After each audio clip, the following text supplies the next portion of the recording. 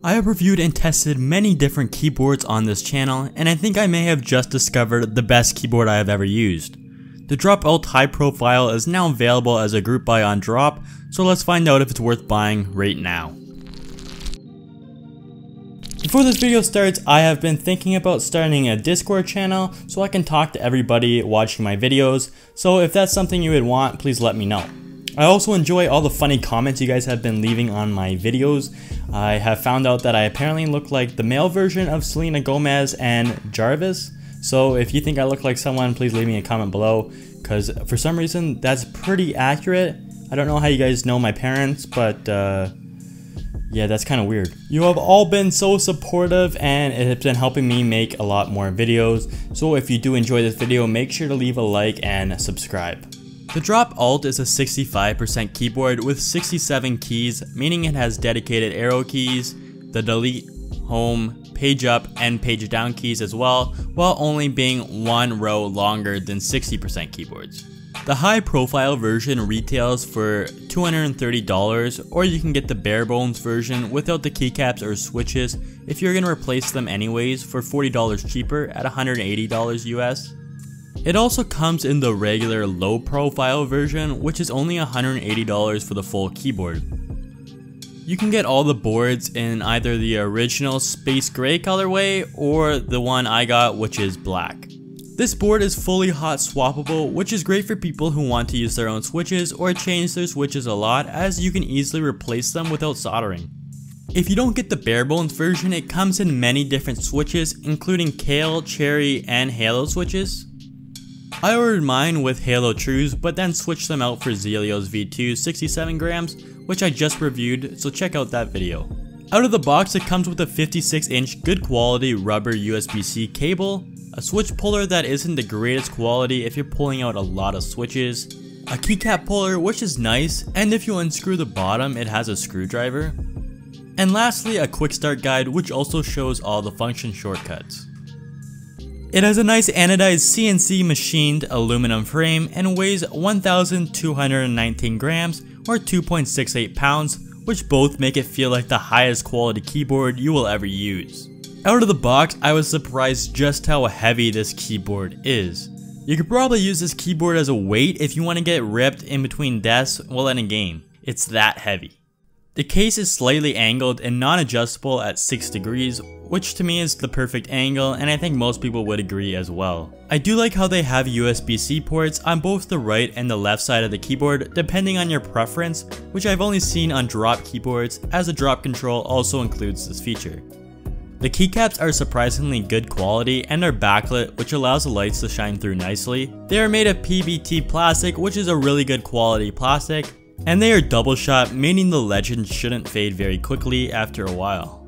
If you are looking to replace the keycaps, the right shift is smaller than normal at only 1.75 units, which is the same as a normal caps lock key if you're looking for a comparison.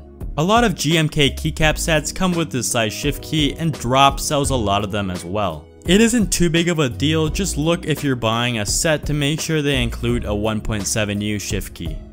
Though as someone who normally replaces the keycaps on my keyboards, I don't plan on changing these keycaps as of right now because they are super nice. However, the lighting on the caps locks key and some of the larger keys isn't completely perfect, as it fades out near the start and end of the words. But it is really hard to notice, and you can really only tell if you're looking directly for it. Like I was saying at the start of the video, I got these with Halo Trues, which to me feel pretty mushy when compared to the Halo Clears. So if you're deciding between the two, I would go with the Halo Clears, and when both are compared to the Zelios V2s, they get destroyed. Here's a sound test between all of them. I didn't feel like replacing all of the switches to Halo Trues, so I only replaced a few of the switches.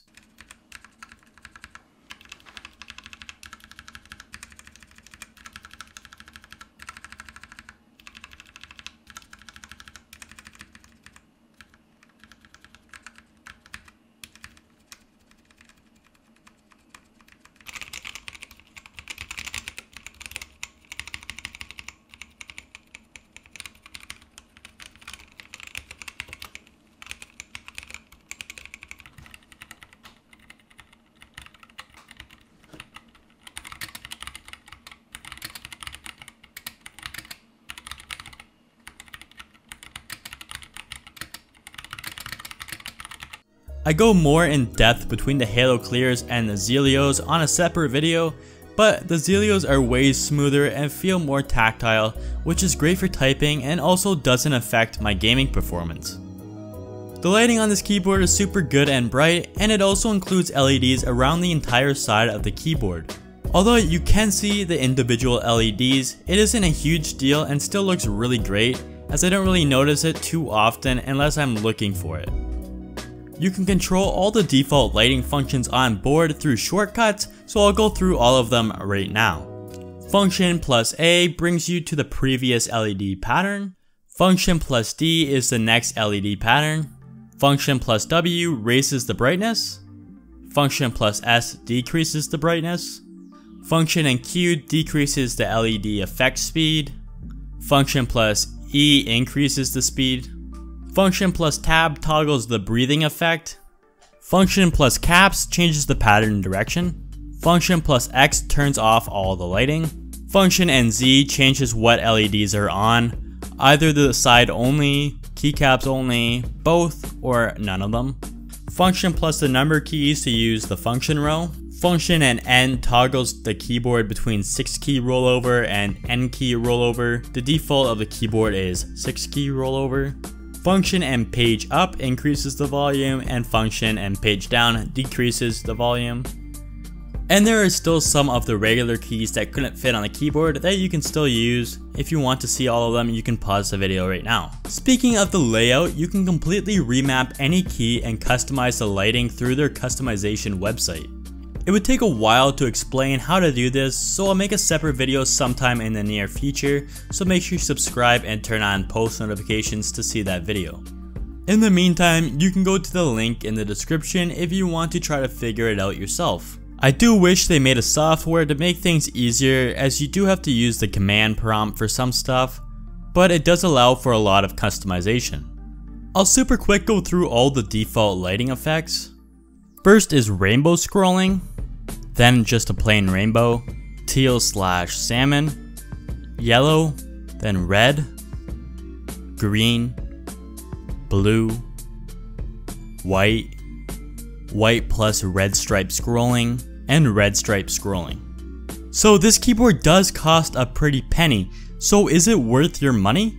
If you are a keyboard enthusiast looking for a compact keyboard and never want to buy another keyboard ever again, I would say yes, it is completely worth your money. As this keyboard has first class build quality and remarkable customization with nice keycaps and being hot swappable, which to me is enough to make it the best keyboard I have ever used and has become my main keyboard, and I don't see myself switching anytime soon.